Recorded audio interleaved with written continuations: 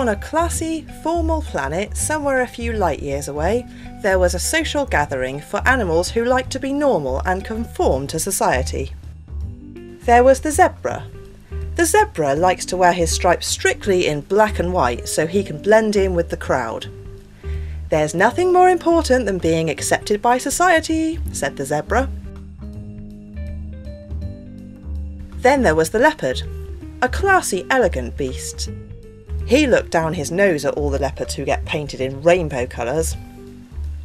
"It's just abnormal and over the top," said the leopard. Next was the tiger. He wouldn't be seen out in any colour other than black and orange. He agrees with the leopard and doesn't approve of unusual pink sparkly tigers. "They give us all a bad name and make us look like drag queens," said the tiger.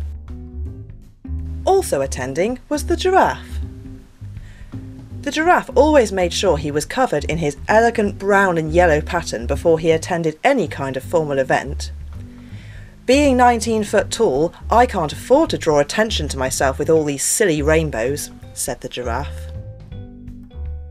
Nothing could possibly ruin this calm, classy and conforming time they were all having.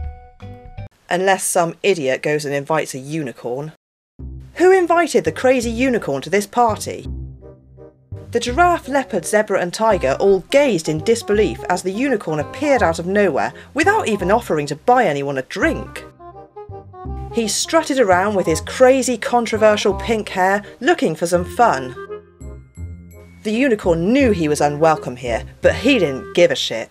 He had no manners or respect for conforming to society, and before you could even start a conversation about politics, he sneezed absolutely everywhere. The unicorn was way too badass and rebellious to put his hand over his mouth or use a tissue, so the entire party got covered in snot. There was no escape for anyone. It was absolute mayhem.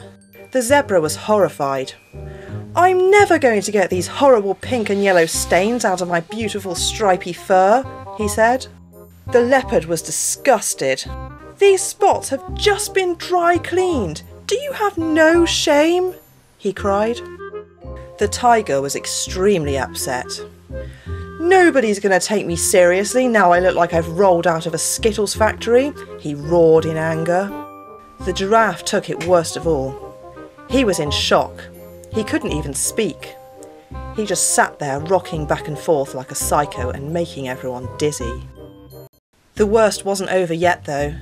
There was nowhere for the animals to shower and the aircon was stuck on full heat, so the unicorn snot dried almost straight away, leaving all the classy creatures covered in a shiny, sticky, colourful mess.